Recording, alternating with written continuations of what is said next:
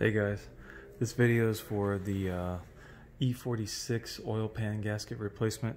It's not going to be a full how-to, but just a few tips that I've learned as I'm pretty much in the middle of doing it. If you want the full thing, there's some really good videos out there by 50s Kid and Hans Garage. They'll walk you through every single step. I'll just tell you a few things that I've learned as I've done it. And I have basically kind of gone through, well, those two videos for sure, and have done more of the 50s Kid style when it came to the steering, but I'll get to that in a minute. Up top here, what you're going to have to remove is the power steering pump. It's down below the alternator. You just need to take it off of the engine and let it hang. That's it right here. That's the guy. Okay. When it comes to the rest of this, some of the videos, and I don't remember which ones, they're going to tell you you've got to take all the ducting off. You got to take the DISA valve off, which this is your DISA. I didn't have to do all that, and I'm not sure why you would, unless the cars are different. But I just took off the air box and then that intermediate pipe here. You got to peel this tube off and wherever the other tube is. It doesn't matter. You'll figure that part out. And then what you're really after is down here. That mess right down there is the, there you go. You can see it loose. That's the bracket that holds the dipstick tube into the oil pan, which is way down there. I don't know if you can see that. Actually, if you can see that braided hose there, that goes into the oil dipstick tube, and that goes down into the oil pan. And that's one of the things that you definitely got to take that off. And so in the bottom of that, or I guess where that dipstick tube goes down to the oil pan, there's an O-ring that seals the tube to the pan. When you take the tube out, which I did by just dropping the pan, I didn't actually pull the tube out. Alright, the reason why I didn't take the dipstick tube all the way off is because this braided looking rubber hose thing down here, okay, this guy, this hose goes up to the bottom of your CCV, PCV valve, okay, and it slides onto the metal part of the dipstick tube down there quite a bit. I tried to peel it off a little bit. It wasn't coming, and I didn't want to break it where it attaches to the CCV, so I just left it and then slid it out of the pan as I got ready to drop the pan. Okay, so that's how I did that. So that's all you really had to take off on this side of the engine. Up here, clearly, you're gonna have to take the belt off. This is your tensioner right here. To take that off, you're gonna have to take the fan off, which is a reverse thread type of a deal, which for me, so I don't know if it's exactly a 32 millimeter, but just got a wrench set at Harbor Freight. 32 millimeter wrench is what fits on here, and again, you're going to have to go this way with it to loosen it. And if it hasn't been off before, you may have a little trouble with it. What I did was took a screwdriver, slid it under like this bolt head here, and wedged the other part of the screwdriver on top of this pulley so that this would not keep turning this direction when I was trying to loosen the big fan nut. Here's the fan. There's the nut that spins onto the front of the, I believe that's the water pump pulley. And it just goes like so. No rocket science here. Once you get it broke loose from that threaded shaft there, you can just take a hold of the fan and just spin the fan by the fan blades, and it'll usually come right off, which is what I did. And of course the fan shroud, and it's got some wiring that you're going to have to undo over here. It's got a Torx screw that goes into this deal right here. None of this is hard, I'm just telling you. Okay, under here is where things get tricky, of course.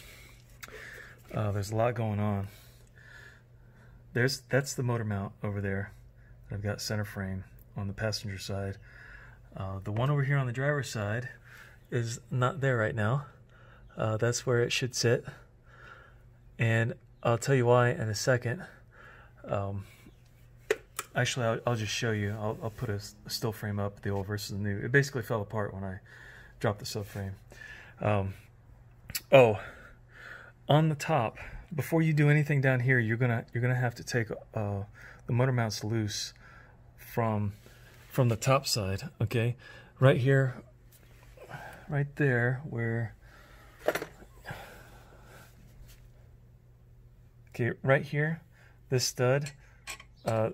There's a nut. That nut you can take off from the top of the engine, or from the top side of the engine. It's a 16mm nut. You're going to want to loosen that one and the one over here before you do anything else down here on the bottom. Okay, make sure you loosen that up, or when you go to jack up the motor with that engine support bar right there, you're going to wind up pulling against the engine mounts, and you don't want that. The rest of this, like, you can follow the other guides. It's going to get you pretty well where you need to be. I did want to show you, I ended up on the steering rack. Let me get to the other side. The steering rack, I ended up doing the 50 skid way and not the Hans garage way, and I'll show you why. Actually, before that, I totally skipped it. This is the engine support bar I got from Harbor Freight for like 60 bucks. It works just fine. It's perfect. You don't even need the chains that come with it on this engine. You just hook that deal into the engine lifting point here, and then just give her a squeeze with that, and then you can actually lift the engine up with this once you've taken the motor mount nuts off of each side. And that's one of those nuts right there. Nothing special. 16mm guy. So there's two different ways you can deal with the steering to get enough clearance to drop this subframe. And of course, I'm right under the oil pan looking forward. So here's your steering rack, right? And then here is what comes out of the steering column. It is a lot easier just to take out this, I think it's an E10 Torx bolt. Just take it out, and then this shaft will just slide right out as you're lowering this entire subframe down. Okay, and then you know, I just put a blotch of paint on there, and this is still the way that the bolt head was oriented. So I know this hasn't turned at all. I don't even know if you can turn it by hand. Just don't turn your steering column. Make sure that's locked. But that was really easy to come undone, and then you don't have to worry about taking the this whole rack and pinion loose from the subframe and messing up your alignment and so on and so forth. The oil pan itself, so 50's kit does a great job. Actually, they both do. Han too, of talking you through getting the pan off and all that stuff. It's quite a deal. The hardest part is, you know, back here you got plenty of room to drop it down. Like, there's nothing between this pan and my chest right now. But up here on the front side, even though it looks like you got tons of room, and you kind of do, as you start to drop it, and you can see these power steering hoses are in the way, and then the transmission, actually, scratch that. Those are the transmission lines that go to the transmission cooler, right up, well, you can't really see it from here, but right up here on the left side. As you begin to drop this, these are going to interfere with these lines, which is no big deal. You can kind of push those around, but this hump in the oil pan right here, that is to clear the oil pump sprocket, and you got to drop it way down to get down underneath that oil pump, and it's a pain in the neck. Everything's going to fight you. And the reverse is true when you're going to put this pan back on. I don't remember if it was in one of the videos or if I read it or what, but when I put this oil pan back on, you're going to place the new gasket on top of the oil pan, and then I took in 4 spots through the bolt holes here with the gasket. I just took some real small zip ties and zip tied the gasket to the pan, 2 on the front corners and basically 2 in the back corners, because when you're sliding this thing back in, it's a devil, you know, to get it to get the pan where it needs to be without the gasket sliding off. So that's what I did there. Here's what's left of the old oil pan gasket. A lot of this broke off when I was trying to take the thing off, but I feel like some of that was missing already because I didn't even see the parts in the oil pan. Here is the driver's side engine mount that just, like I said, basically fell apart on me when I took it off the frame. And if you don't know, these are filled with oil. So I had oil leaking all over, and I thought something, I wasn't sure, I thought something else had broken. It was leaking oil on me, and it wasn't, it was just the motor mount. So replacing it with the Euro brand that I got from Rock Auto. I don't know if it's so bad. These were about $26 or $27. I got the Felpro oil pan gasket, which was about the same price, and I'm just going to replace both motor mounts. And then here's clearly the new one versus the old. You can see the old ones it's squished down quite a bit, probably because all the juice is out of it. And I think that's about all that I wanted to pass on. Don't tighten your oil pan bolts down too much. There's a lot of them. There's like 30, so they can spread the weight out and produce a good seal without you having to tighten any one down very much, because you don't want to break them off inside the block and have to drill it out and so on and so forth. Okay, here I've got the pretty much everything's done on the underside. Got the subframe all back up, connected, and control arms, and this, I guess, subframe support. This is the different style, I guess the later style, other than what like 50s Kid had on his, which looked like the newer one. I had my butt kicked trying to get the subframe back up and in place, and I don't know if I can really show you, but right there, that's one of the subframe bolts, and then right up here, there, that other bolt, center frame. So this is the driver's side here. I had a lot of problems, especially on the driver's side, getting those to line back up with the frame and get in place, and it's because of, in our center frame, the motor mounts. And this was an issue on both sides, and once I figured out that get the motor mount in place first, get that little, there's a little nub, that like an alignment nub, and you can just see it past the stud and the nut sticking down through that hole there. Right behind that's a little silver piece, and that's an alignment nub. Yeah, right there, pretty much in the center, right below the stud.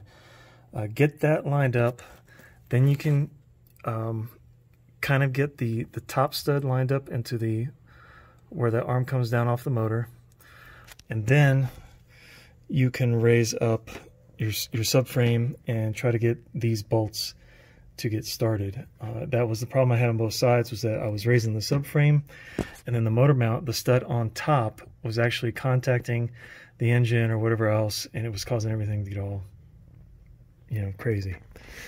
And then once you get that done, then you can get those two bolts right there that hold the back of your control arms back on, and then everything else kind of falls into place. But that was definitely a lesson learned. And here's one other thing I just went through. The steering guibo, jubo, whatever you say, the coupler. If after you put everything back together, the car runs perfect, you get in it to back it out, and you got loosey-goosey steering, it's probably because you did something wrong here.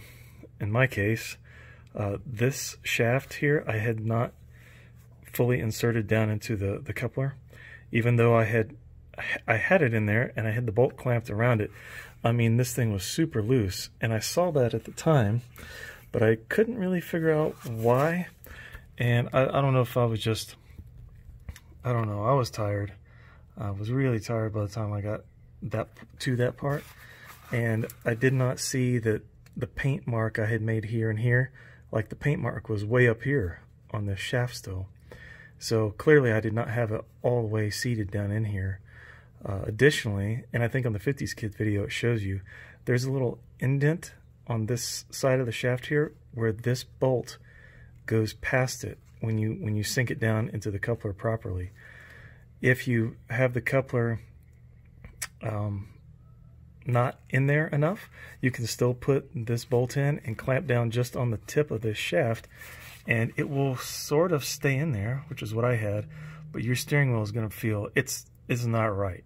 I took it around the block and immediately brought it home, jacked it up the next day, which is today, and now I clearly saw what the problem was, because then by the time you get that in there tight, you should be able to wiggle this and there should be no slop in this assembly at all. So if you want to see more details on it, watch that 50s kid video where when he raises the subframe, he forgets to put that shaft in that coupler, and then he takes the whole coupler off and then slides it up this shaft and then pushes it back down onto the rack. I'm glad he included that in there, because it really helped me see what might be the problem with mine.